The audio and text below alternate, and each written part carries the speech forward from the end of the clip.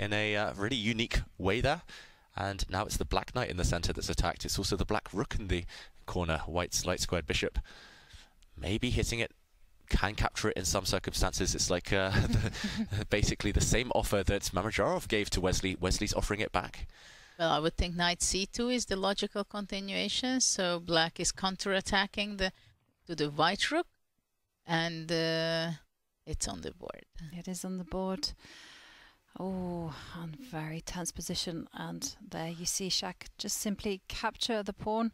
But now we are going into an endgame, and I think white will start beginning to regret the fact that his bishop is all the way on c1.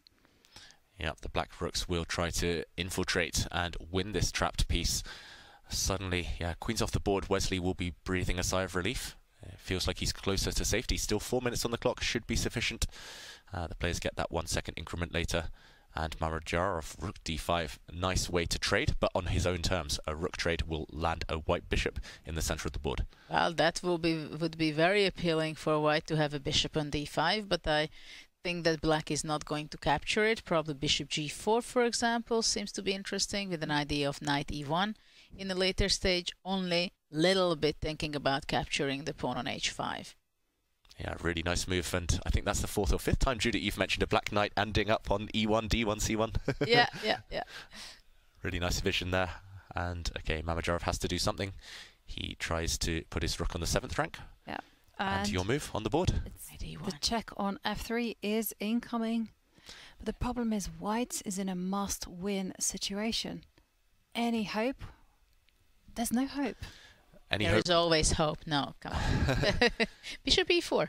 Yeah, any hope rests with his light squared bishop, I was going to say, and you have to keep that one alive. As long as you do, you have chances. Black's knight is a bit stranded. It needs to hop back into the game sooner or later, most likely via f3. But it's a provocation. What about f5? Is white going to play knight e6 in that case? That's why bishop f3. Yeah, it's a nice move. Because you cannot trade bishop, because the knight will come to f3 and give a check, and the protection of the rook is gone. Yeah, wow. So you have to decide what to do with this white rook in the center of the board.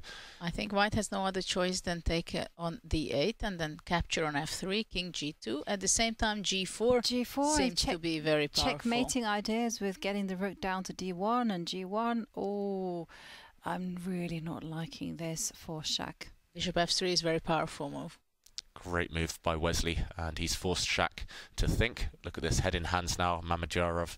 He knows that the white king is not entirely safe. I don't know if he can get away with trading rooks, and okay, there we go. Again, allowing the rook trade, but on his terms. If the rooks disappear, at least black cannot break through yet with his heavy pieces. Is there some rook c8? But rook c8 is coming. Yeah, skewer, hitting the knight, hitting the bishop behind it. Really strong move there. Can white simply guard that knight? Bishop a3. There we go. Rook c5 is not possible to rook d8. And Wesley immediately responding by retreating the bishop, attacking the knight. Yeah, attacking the knight, the bishop behind it. Another pin this time. And how do you defend against this? Not easy anymore. White is the one fighting for survival, let alone the win. Yeah, and still that pawn on h5 is up for grabs. And whoa, we just saw the evaluation bar shoot up in black's favor. Yeah, it took a while to react there, the computer, but realizing that this is just potentially deadly for white. Here, okay, Mamedyarov trying to counterattack. Feels a bit ambitious, but he's trying to break through on this f7 square. Does it work? Can you get greedy and then hide the king on I think the easiest is to capture on d5 and knight c2. Well, he has grabbed it.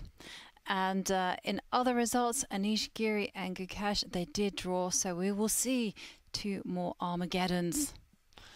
And right now in this game, black is a piece up. Wesley grabbing that white knight, and looks like he's surviving. Really nice move. This could be the killer blow.